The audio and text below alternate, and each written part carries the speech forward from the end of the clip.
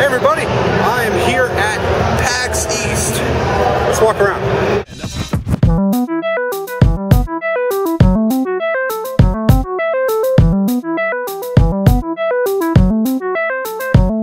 Your friends always honest with you, tell you the truth, they respond. On occasion you're behaving uncouthly, handed all to clean up your act. You've got one in particular dispenses with tact. Says it plain to your face, is advice unimpeachable. Feel chastised, any animal's teachable. Any goal's reachable, let us impart. We declare, we declaim, we decry, we remark. The ethics and etiquette have yet to jump shark. Dynamite strapped coon, but yet to set spark. With that in mind, employ each as it lingers. Keep the phrase in ready reach of your fingers, lest you forget for a moment the edict trap a gate pros. This car is fucking cheap. He designed it. I designed it. Oh, did you really? Alright, that's cool. I need to... Your friend will.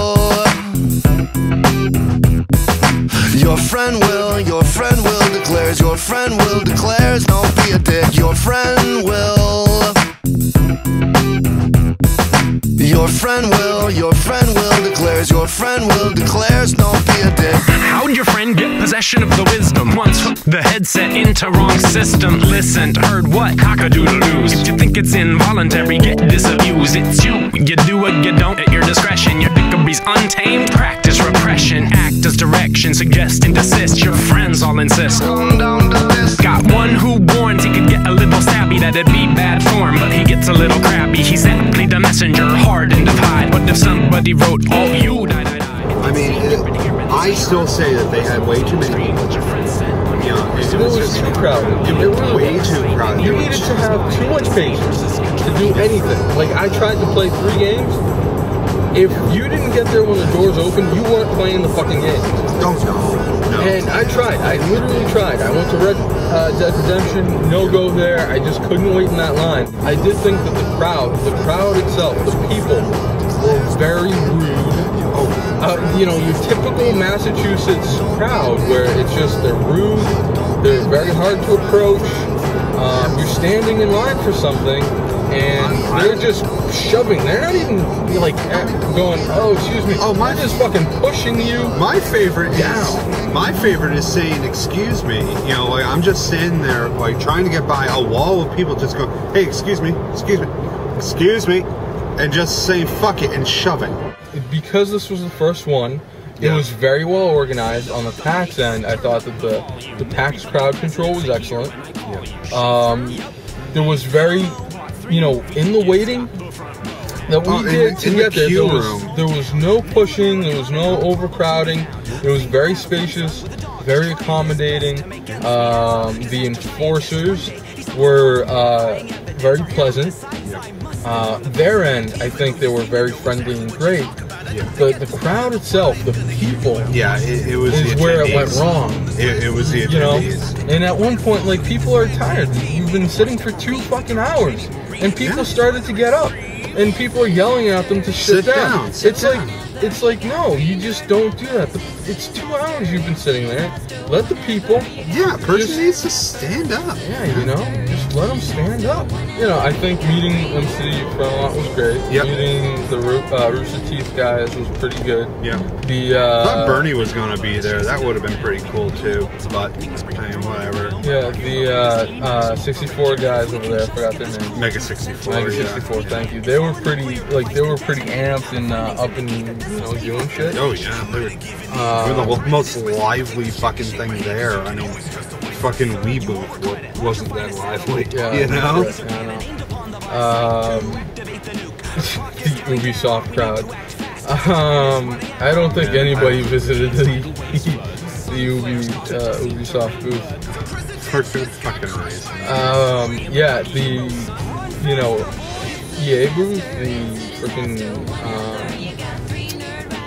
Skate 3 booth. Was packed. Yeah. It was very elegant when we first went in, and it was very clean. Yeah. Very few people. We were one of the first like 30 people on the fucking floor. Yeah, it worked really well. There was no flow issues. There was no. Yeah, because there was no one in front of us. So it worked well. But even when there was nobody there, the corridors, like in between the displays, were still very narrow and small.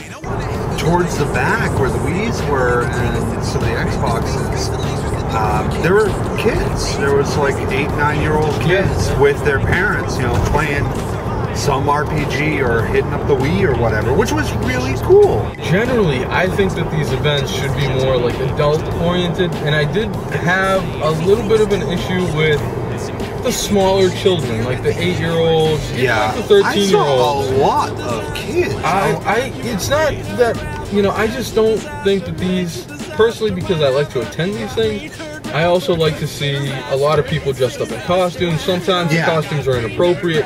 But the thing is like, what makes PAX different?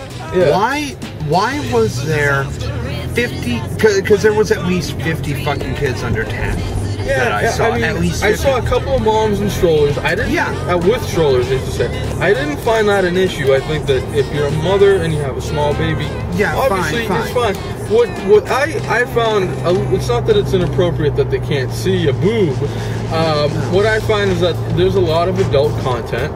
A lot of the comic books, a lot of the video games aren't geared and aren't oriented. Well, there was one display that flat out had a sign that said you must be 18 to enter. Yeah, which one? I forget. Anyways, it's one of those things where these types of events usually lead to more of the adult crowd. So my issue was that if there are too many children, yeah, it's great if you're a family person, you want to take your child along, but at the same time, I found it a drag because a lot of the reasons I go to these events are for the mature adult content. You know, the graphic jokes, the gory, bloody, you know, graphic video games. And the girls running around dressed like slutty Pikachus. But the thing is, what I want to know is what makes PAX different? What made this PAX different? But if I had gone today and I had a 3-day pass, I wouldn't go back tomorrow or on, you know, Sunday. One bottle in the bag of hold, is it? One goal to pass the stat check, to sip the extract, you command the respect. By the CHA on my character sheet, yes, I pencil across the side, deem it discreet from the inked in single-digit charm that I got in initial calculations, weighted and fraught with compromises, not with surprises, no shock to the misers of points when I'm leveling up. I need to see an ID to make sure you're not some sort of an international spy.